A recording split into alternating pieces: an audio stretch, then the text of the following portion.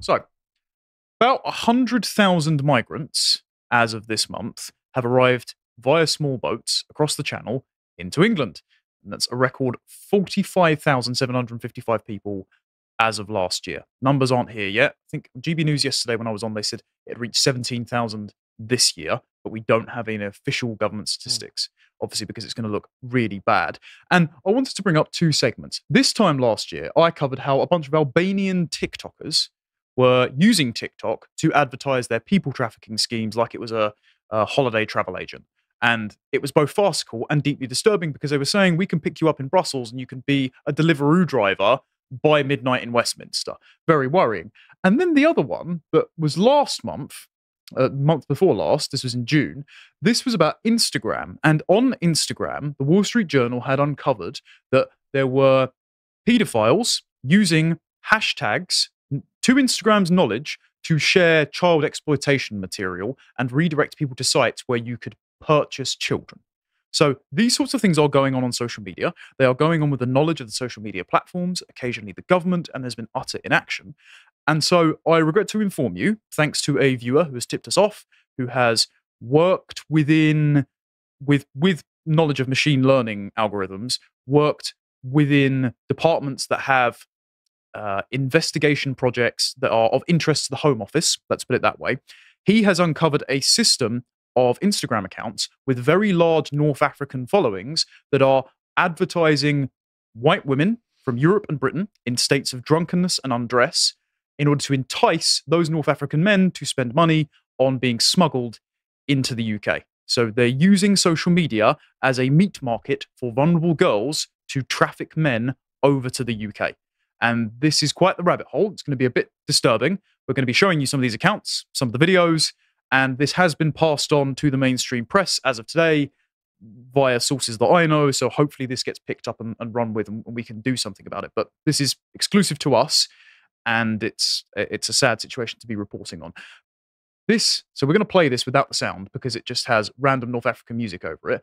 This is the kind of material that's posted to these Instagram accounts. It's, for our audio listeners, young girls on nights out, drunken, falling over in the street in short skirts, seemingly unaware that they're being filmed. Sometimes they will look at the camera, so presumably some of these have been pulled from their own TikToks, but some of these looks like this is from the position of men that are standing around in the street filming them. There are some girls that are being spoken to by police officers, falling over, so drunk, they're about to be sick, and so they're in states of relative undress and vulnerability and being spied on. And all of these are being repeatedly posted to multiple Instagram accounts, all of which have Middle Eastern dialects with the captions, both over the top of the videos and in the descriptions, and they're being shared on the same accounts that have videos of, as we will see later, small boats, men breaking into countries via fences, and this is just some footage as we're scrolling through the accounts right now. I think we can pause that one there, and we can go to just the next image, please. So this is just evidence that this is being shared on more than one account. We don't have the image. Do we have the image up, please, John? Image 2 of the second video. It's just a screenshot, essentially, of another account that has posted the exact same image, which is quite concerning. There we go. It's just being pulled up now. There. So, exact same video. You can see there the vaguely Arabic writing over the top, and it's being hosted by another account. So, pretty worrying stuff. If we can go to just the next clip, please.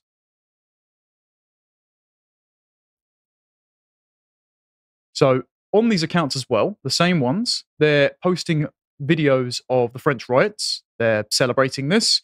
They're celebrating the burning down of buildings. Now, this is alongside those girls. So you can obviously see that there is an ethnic tension going on in many of these accounts. You can see fireworks going off, lots of celebratory emojis, intercut with videos of them walking past European girls in the street, opposite them on trains. They don't seem to be aware that they're being filmed. As soon as they look at the camera, it cuts away.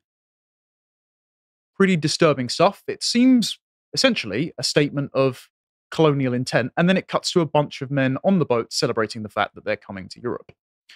So, yeah, pretty worrying. They're essentially advertising conquest like a travel agency. It basically is an advertisement. It's picking all the things young men like: adventure, women, fighting. It's sort of going into that innate demand that young men are always seeking. If you'd have shown me that video of when I was 18 of beautiful girls in Liverpool, I'd be wanting to go to Liverpool for a night out. Yeah, exactly. It's advertising barbarian conquest and how they would see it, essentially the spoils of war in these women that they're going to do God knows what to prospective men who want to break into the country. Is this the next video, John? If we could just, okay, I'll press play on this because this is very creepy.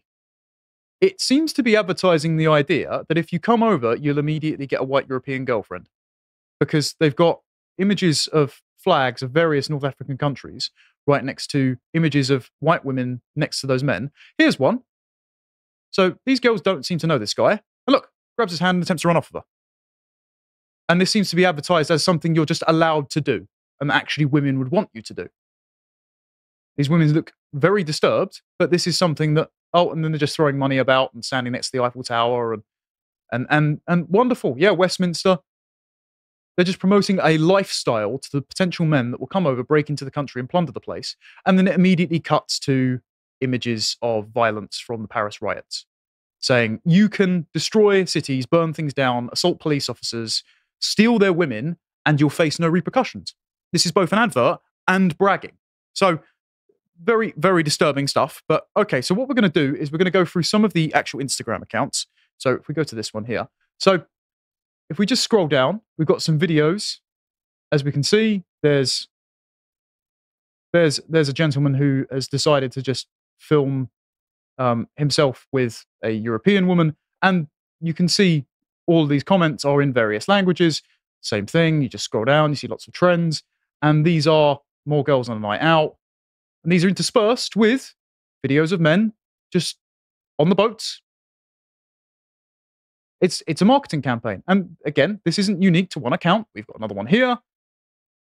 More girls in state of undress. And oh, look, what's that? Oh, it's actually a video of men just breaking past the border fence. Right. Bit worrying. I mean, I did see another video as well. I think it might actually be on this account where, might well be this one, where they've got a video of just girls walking down the street. And one of the account, I think this might be it. Yeah. Young commodity is what one of the replies is in whichever Arabic dialect that is. So this portrays how these men think about these women. And lots of the other comments are God willing. As in, God willing, I will get to the UK, get to Europe, be able to commit violence and have access to these women. So pretty worrying stuff. And this is lots of just these accounts that our viewer tipped us off to. As we scroll through, there are just miscellaneous videos of violence. There are videos of what looks like migrants washed up face down on beaches. More videos of just men breaking into the country via small boats. There's another account right here. And my question is, okay, so the Home Office is apparently aware of this trend. Instagram, probably aware of this trend, considering they were aware of all the child trafficking that was going on their website, because they actually put warnings over the posts that said, this may lead you to child exploitation material. Would you like to continue? It's like, well, hang on, why are you giving them the option to say yes? Why haven't you taken down this content? Why haven't you reverse traced the IP addresses and handed them over to the relevant authorities who should be doing their job by taking this stuff down? But no, adverts for people trafficking and the intent to attack young, vulnerable, drunken girls. So it seems to just be the order of the day on these social media platforms and something the government is just willing to tolerate, apparently. But all right. So what we have here is I just cycle through the last two, and you can go and check out these handles for yourself. So that's why I'm flashing them up on screen, just so we cover all our bases, and so that we aren't just accused of making things up and being terribly racist to these men who seem to declare their intent to just want to assault European and British girls.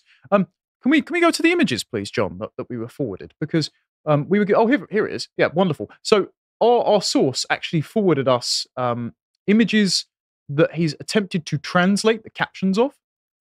So there are some very disturbing ones. Cursor keeps moving. There we go. Okay, yep, no problem. Go for it, John. Fix that. Fantastic. There we are.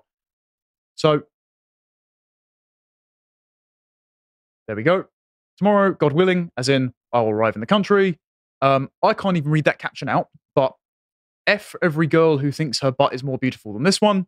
So, again, declaring sexual intent. And then there's a video here of the burning down of France. Quote, as you condemn, you shall be condemned. So they're declaring some kind of vengeance or ethnic or religious war on the countries that they're saying they want to go to via these small boats and break in using the fences of. So yeah, pretty concerning. So when I spoke to the relevant source on this, he gave me some information. He said he stumbled across this because of the algorithm that he used, and he was able to retrace the hashtags. And he actually said that he used a North African VPN, and as soon as he did that, Instagram started recommending all these accounts in its feed. So they found a way to game this and target it specifically to the countries in question. And he said the most popular countries are Algeria, Morocco, Tunisia, Libya, and Turkey. Right. So this is a very clever marketing campaign that is known to the Home Office, known to social media accounts, and yet is allowed to stay up. And this is declaring predatory intent to a bunch of girls in a state of vulnerability and undress.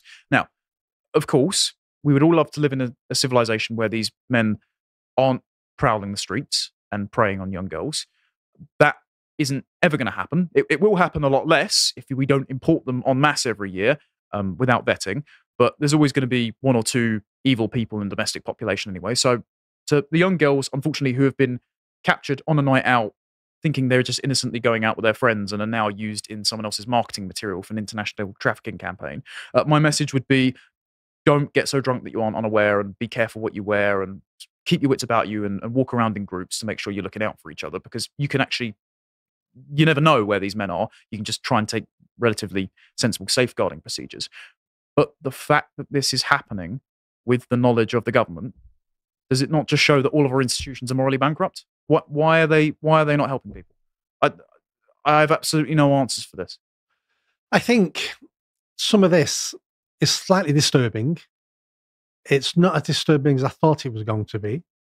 A lot of this is just pure marketing, as in these criminal gangs are making a fortune by attracting young men to come to Europe, and they're charging them a fortune for that delivery to get them to Europe. The attraction of Europe by itself obviously isn't enough anymore now. The money you can make it isn't enough anymore now just to attract those migrants for that. There has to be something else now. And now they're looking at what we do in all advertisement. They're now looking at white European women, half naked. Let's be honest, over the last 50, 60 years, we advertise our women now as basically whores. We see what some of them wear. I'm going to get criticised for this, but that's what we're doing. So when you're a young man from a culture that women are covered up, are protected by family members, when you're seeing our women, it's like, ooh, easy meat. Yes. I'm a young 18-year-old. I'm full of testosterone. I'm dying to get hold of something. Europe looks quite attractive anyway. And the women are easy. Of course I want to go. It's a fantastic marketing campaign. Yeah, and this was actually a dimension, horrifically, of the grooming gangs, of where they called these young girls that they were preying on white slags, because they believed that because they weren't Muslim, because they were ethnically British or European, that they deserved to be sexually assaulted because they were outside of their outgroup and they didn't abide by the same modesty standards. So they thought, well, essentially, she's wearing a short skirt and she's asking for it. And again, these attitudes are allowed to proliferate at the advantage of an international trafficking gang. These platforms, government agencies monitoring it, do nothing. So are they not just aiding and abetting mass-scale human trafficking and the potential assault of girls, as we saw in Cologne, in Germany, at Christmas markets and the like? But why are institutions complicit in this? Why have they not taken action yet? Why does it take it being leaked to us and hopefully other outlets that will put this on the air to cause any kind of pressure? This thing should not exist. There should be gunboats in the channel stopping men who are declaring their intention, who are signing up for the ability to burn down your homes, kick your police officers, and potentially rape your daughters. Like there are boatloads of these men. Why are we not turning them around at the threat of force? This should be an absolute national security risk because they're declaring their intent to invade. Am I mad? But then one of the worst bits, and I want to finish on this before my blood boils over. This is something our editor sent to us, is that This is all readily available to look at online. It happened last year with the Albanian TikTokers. It's now happening not only with all these North African countries, but I'm sure there's other stuff that we aren't even aware of. And the press, same day, runs things like this. I love England, Migrant says as he lands after boat crossing. No. No, you don't. You see it either at best as an economic extraction zone where you can leech off the taxpayer, or at worst, you see this as an opportunity to attack vulnerable women and burn down our heritage. No. And the press are just as complicit as the inactive Home Office and the inactive social media platforms in this, because they run interference and try and gaslight the public into thinking letting these predatory men in is compassionate. So, I don't think they think it's compassionate. I think they're just as afraid of everybody else of being classed as racist.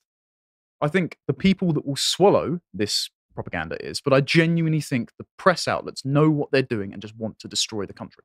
I cannot believe that incompetence is, after so many examples of terror attacks by people we have picked up from the channel, I cannot believe that it's incompetence. I believe that lots of these people are genuinely malicious and they hate the countries that they're trying to flood full of people with declared predatory intent.